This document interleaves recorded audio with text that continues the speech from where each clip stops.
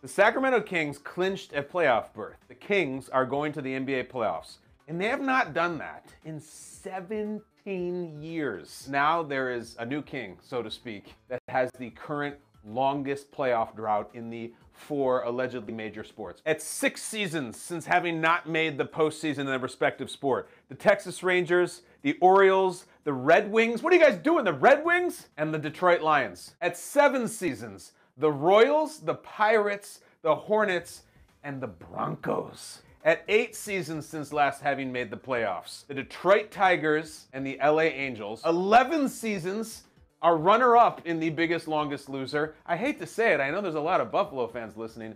The Sabres.